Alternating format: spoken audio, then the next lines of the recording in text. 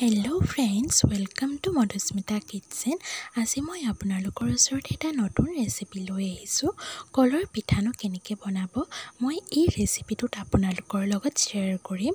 যেহেতুকে আগৰ দিনৰ আইতা ককাৰা হকলেহে এনেকৈ কল পিঠা বনাইছিলে, কিন্তু মই আপোনালোকক মোৰ ষ্টাইলত মডিফাই কৰি পেলানি কেনেকৈনো কল পিঠা বনাব দেখাম। প্ৰথমে মই কল লৈছোঁ, জাহাজী কল 3টা সৰু সৰুকৈ কাটি লৈছোঁ। জাহাজী কল নাথাকিলে আপোনালোকে যি কলে ঘৰত আছে সেইটো ল'ব পাৰে। আৰু এইফালে চাওক চুজি লৈছোঁ, আৰু চুজি মই আধা কাপ লৈছোঁ, চেনি 1 কাপ লৈছোঁ,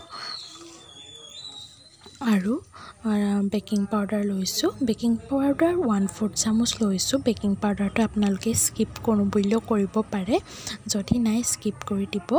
আৰু মই ইলাচি লৈছোঁ, ইলাচি এটা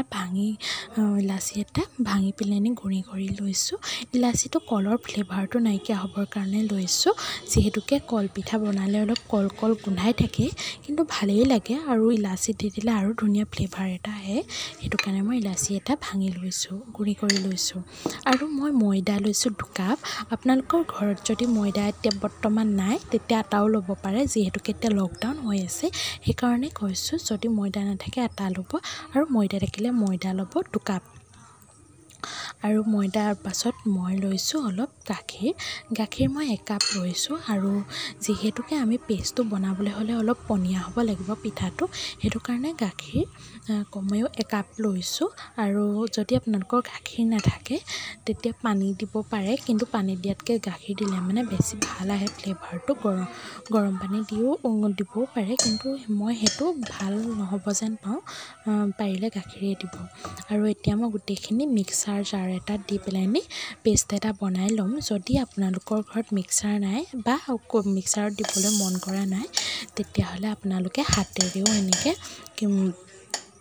পিটিকি পেলাইনি এইখিনি বনাই ল'ব পাৰে, বা হাতেৰে বা চামুচৰ সহায়ত আপোনালোকে পেষ্টটো বনাই ল'ব। পিঠা বনাবলৈ যেনেকৈ পেষ্টটো বনোৱা হয় তেনেকৈ বনাই ল'ব, তেল পিঠা বনাবলৈ যিটো পেষ্ট বনাওঁ। আৰু এতিয়া মই গোটেইখিনি বস্তু মিক্সাৰ জাৰত দি পেলাইনি মিক্সিত দি ল'ম, আৰু 1-2 মিনিটতে ধুনীয়াকৈ পেষ্টটো হৈ যায়। আৰু গাখীৰখিনিও তাতেই এড কৰি দিছোঁ। আপোনালোকে কোনে কোনে কলপিঠা খাইছে, বা নতুন প্ৰজন্মই চাগে খাই পোৱাও নাই। আপোনালোকে যদি খোৱা নাই তেনেহ'লে এবাৰ বনাই খাই চাবচোন। এয়া মই মিক্সিত দিলোঁ। এতিয়া মই এটা অকণমান ডাঙৰ পাত্ৰ এটাত মই গোটেইখিনি উলিয়াই লৈছোঁ। এয়া চাওক কিমান ধুনীয়া হৈছে পেষ্টটো, এনেকৈ ৰিবন এডাল টাইপত আহিছে। আৰু এনেকুৱা হ'লে গম পাব যে পেষ্টটো পাৰফেক্ট হৈছে। আৰু এতিয়া মই আকৌ এবাৰ এনেকৈ মিহলাই ল'ম। আৰু মিহলাই লোৱাৰ পাছত আধা ঘণ্টামান ৰাখি দিব। তেতিয়া আধা ঘণ্টা বা 1 ঘণ্টা ৰাখি দিব, যিমান টাইম ৰাখিব পাৰে সিমানেই ভাল হয়। যদি বেছি জল্দি হৈছে তেন্তে আপোনালোকে ডাইৰেক্ট বনাই দিব পাৰে, আৰু যদি ইমানটো খৰধৰ হোৱা নাই তেন্তে আধা ঘণ্টামান সময় ৰাখি দিব। তাৰ পাছত মই এখন কেৰাহীত তেল গৰম কৰিলোঁ, আৰু তেলখিনি প্ৰায় গৰম হোৱাৰ পাছত এখন এখনকৈ পিঠা মই এনেকৈ এখন গোল চামুচ বা হেতা সকলোৰে ঘৰত আছে নিশ্চয়, আৰু এনেকৈ মই দি পেলানি তেলত পিঠাটোহে দি দিলোঁ। আৰু আপোনালোকে গেছৰ ফ্লেমটো ল' টু মিডিয়ামত ৰাখিব। কলপিঠাখিনি বনাওঁতে বেছি হাই কৰি দিলে মানে ভিতৰটো নিসিজা হৈ যায়, কেঁচা হৈ থাকে, আৰু তেনেকৈ হ'লে খাবলৈ বহুত বেয়া হয়। সেইটো কাৰণে গেছৰ ফ্লেমটো ল' টু মিডিয়ামত ৰাখিব, আৰু লাহে লাহে মই লৰাই থাকিম। এয়া চাওক এটা এটাকৈ মই আপোনালোকে এটা যদি প্ৰথম বনাইছে এটা এটাকৈ দিব। মই বেছি দেৰি বেছি টাইম লাগিবৰ কাৰণে গোটেইখিনি দি দিছোঁ, যাতে জল্দি কামখিনি হৈ যায়। আৰু মই গোটেইকেইটা পিঠা এনেকৈ বনাই লৈছোঁ। আৰু যিহেতুকে এতিয়া লকডাউন হৈ আছে, গেছটো মানুহে যিমান পাৰোঁ ছেভ কৰিবলৈ চাইছোঁ। আপোনালোকেও এনেকুৱা কৰিব, তেতিয়া বেছি ভাল হ'ব। লকডাউনৰ সময়ত বস্তুবিলাক পাবলৈ বহুত অসুবিধাৰ, সেইটো কাৰণে মই এটা এটাকৈ বনাই থকা নাই।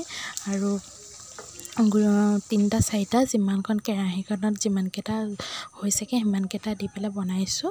আৰু এয়া চাওক মোৰ গোটেইকেইটা কলপিঠা প্ৰস্তুত কৰা হৈ গ'ল আৰু খাবলৈ বহুত টেষ্টি হয়।